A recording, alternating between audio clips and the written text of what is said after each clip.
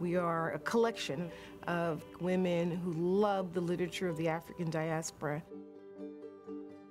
It's the literature of any people that have Africa as their root. We meet 6 times a year at members' homes. I mean, we've covered slavery, we've covered Reconstruction, the Harlem Renaissance. Right now, we're reading books on the post-civil rights era. And just the knowledge that I have been able to gather through the books that we have read has really, really enriched my life. I have read this book 10 times. Have Each you? time I read it, I get something new. Yeah. We have friends who won't come to our meetings because they think they say, what are you, in college? You're reading books that are too heavy. We do not just come together to socialize, although that's a very important aspect of it, but we come together to learn and to teach and to grow together. When they come in the room, the first thing we do, we hug. I'm a hugger.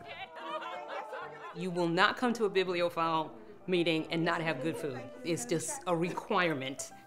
Amen. So after we kind of eat and sit back and relax, then we discuss the book. We don't spend our time with idle gossip. Not at all. Once the meeting is underway, it is strictly business, and it is the kind of meeting to which you must come prepared, or you will be outed. You will out yourself. Set the landscape for us, if you would, Joyce. It was jazz, it was hot, it was sexy, and it was real.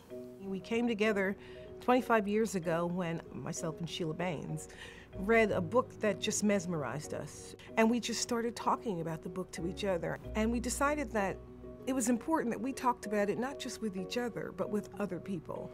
Our book club has deep meaning for me because each time we come together, it is a celebration of recognition of our enslaved ancestors who were deprived from books, deprived from reading, deprived from writing.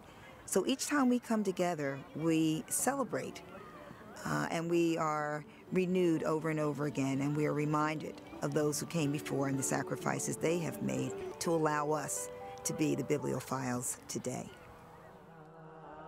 God be with you. God be with you.